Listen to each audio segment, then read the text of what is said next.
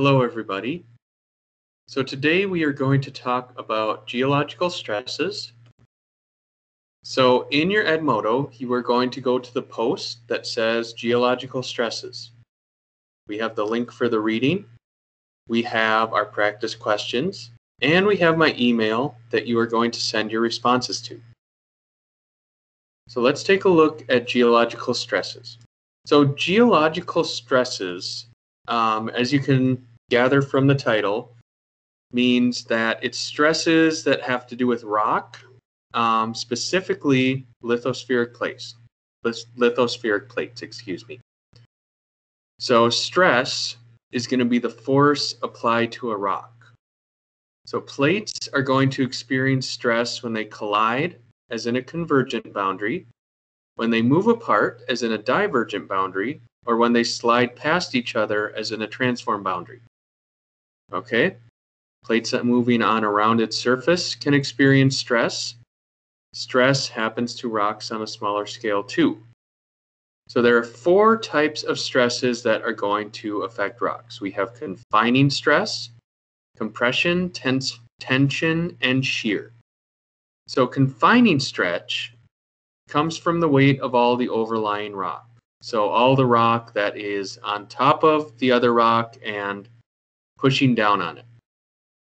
All right.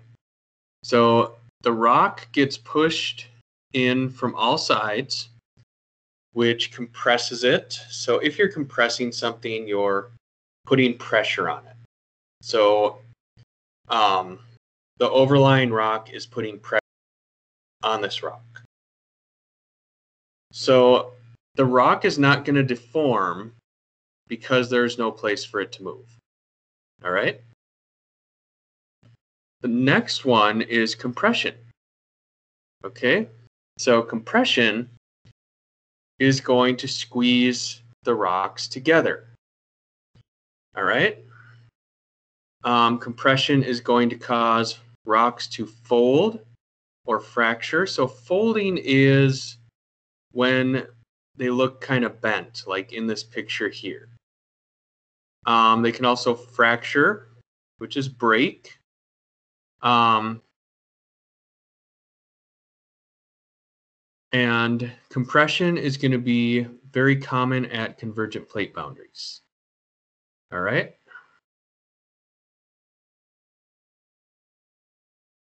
Tension is when rocks get pulled apart. Okay, so tension causes rocks to lengthen or break apart.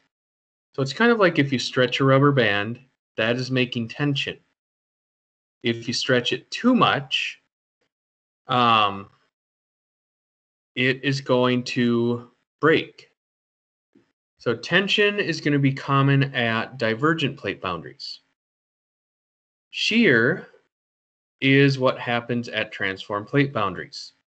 So shear happens when forces slide the plates past each other in opposite directions, so at transform plate boundaries. All right, responses to stress. Okay, so the amount of stress on a rock might end up being greater than the strength of that rock. So if that is the case, the rock is going to undergo strain or deformation. It's going to deform. As you get deep within the earth,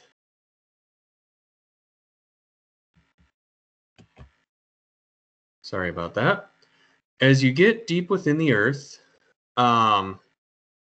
you are going to get more pressure. All right. So in the earth, the rock is going to behave like a stretched rubber band. And when the stress stops, the rock is going to go back to its original shape. If the stress doesn't stop, it's not going to go back to its original shape. And if more stress is applied, the rock is going to bend, the rock is going to flow. All right. When we get closer to the Earth's surface,